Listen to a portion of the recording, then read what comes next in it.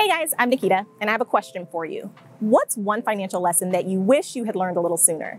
I don't know about you guys, but I feel like I'm always learning new things to help me reach my financial goals. Like, I keep a monthly budget, and it was just this basic Excel spreadsheet until one of my fellow nerds introduced me to an app that automates everything.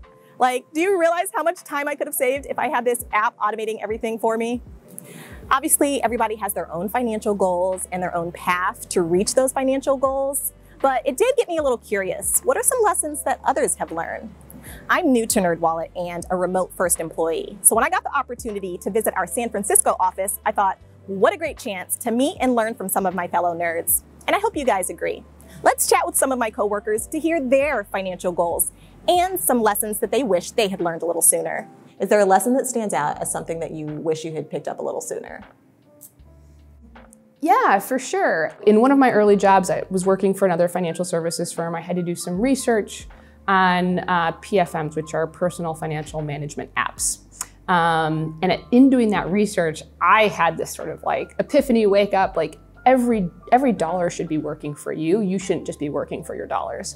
And so from that point on, I've been really more intentional around like, not just saving money and being like saving 100% for the future, but also living for the right now and making sure that I'm mindful about like how much money do I allocate for saving for the future, like retiring early or, you know, taking a mid-career sabbatical, for example. Yeah. But how much do I want to spend now? And what do I want to spend that on? And how do I want to enrich my life in a way that isn't just about like money? Yeah.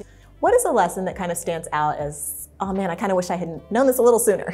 I tend to really overthink finances sometimes, and I can find myself, like, I lived in New York City one summer, and I basically just spent the entire time in, like, I'll go to two extremes to save money sometimes, and it's really bad. Like, I was like, okay, I'm not gonna get Chipotle, or I'm gonna walk really far to this Chipotle instead of taking the train. I basically just stayed in Harlem like the entire summer because I didn't want to spend money. And so I think looking back on some of those like kind of crazy things that I've done or things that I've missed out on to save money, or even working as much as I did during college, it really just highlighted the importance, I think, for me. Create like a fun budget line in your kind of, whether it's a mental budget or a physical budget. I like that. Because I think for me, it's really easy to just save, and then not actually kind of live alive. So I'm still work in progress, not fully reformed. But that's definitely something that I'm definitely trying to work on. Yeah. Do you feel like there was a turning point for you where you're like, I'm working so hard, I deserve to treat myself a little? I think it was definitely when I was able to, when I had like my emergency fund set up, when I kind of felt like, okay, like I am like doing better. Like I don't have to worry about like, will I be able to make this or that bill? Or I was really finally able to kind of breathe a sigh and kind of relax.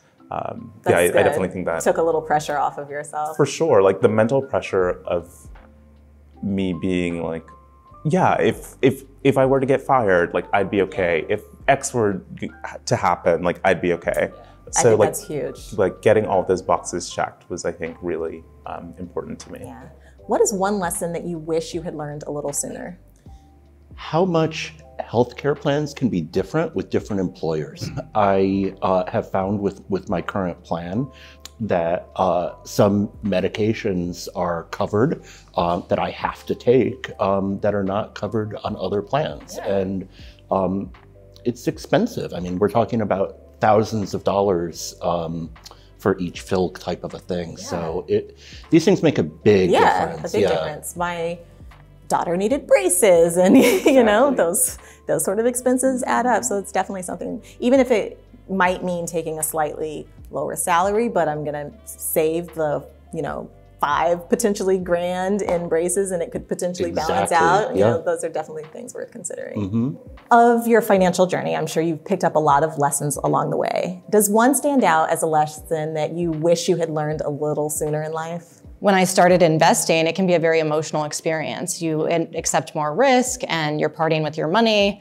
So it can be tempting to put money in at various times and hope for the best and kind of time the market. But then I learned about dollar cost averaging, which is the idea that You actually see the best performance if you put the same amount in over the same time periods.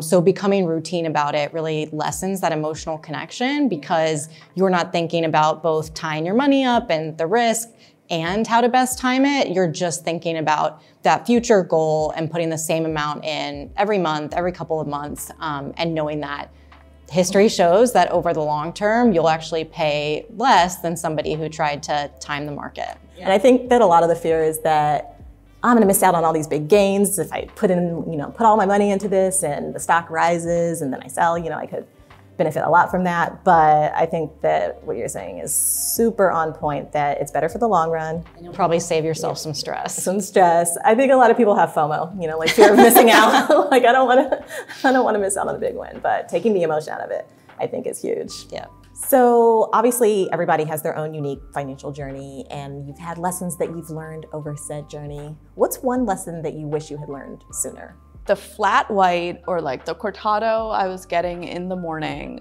was not stopping me from like garnering wealth. I read a book by Rachel Rogers called like We Should All Be Millionaires, which really set off a light bulb in my head that it's like, it's not my $4 coffee that like makes me really happy in the morning and I get to go to work and I have my coffee and I'm happy. That's not what's keeping me back from gaining wealth or garnering wealth or earning or whatever it might be. It's like, oh, all the other decisions I'm not making, right? Like all the other stuff where like, maybe I have my coffee in hand, but I'm not investing and I'm not, making long-term goals. It's like, that's what's holding me back, right? And so kind of shifting my mentality on number one, like doing the things I enjoy, right? And that really do give me joy every day. I love my cup of coffee. And then also adding to that and looking at like longer term wealth creation and what it takes to do that. I love that takeaway, especially if you think about like the fact a $5 cup of coffee, even if you had one every day for a year, is less, it's not even $2,000,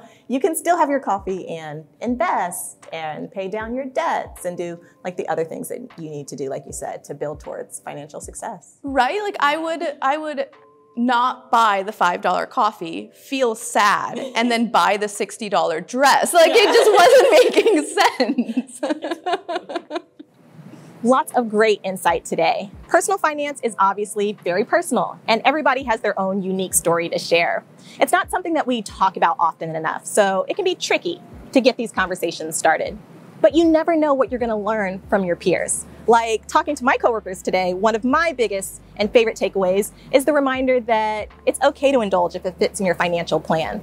Like, let's be real, I was going to get my daily chai latte anyway, but it's nice to be reminded that I don't have to feel guilty about it. Wherever you are in your financial journey, there's always new tips, options, information that can help. So whether you're saving up money, whether you're trying to pay down debt, whether you're looking to improve your credit or whatever, have a plan. And don't be afraid to turn to your coworkers, your peers, or professionals for their input. You never know what you might learn. If you learned something from this video, make sure you give it a thumbs up and subscribe to our channel for future videos. And if you're looking to earn a little extra income, be sure to check out my side hustle video for some tips on different things that you can try to earn a little extra money on the side. See you guys next time.